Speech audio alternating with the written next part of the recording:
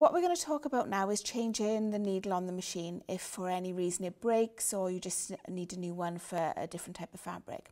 So using a small screwdriver, we loosen the screw on the side. There's no need to take it all the way out, just a couple of turns and the needle can pull down and comes out.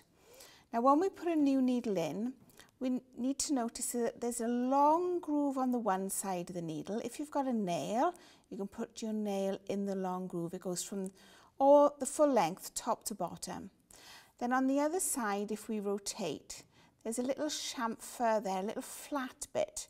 It almost looks like there's a bit missing from the needle.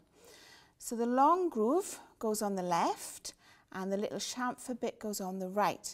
Again, we have a reminder on the machine if you forget. So you just push that as far up as it'll go in the hole and then just tighten up the screw, making sure the long groove is on the left and the little chamfer is on the right.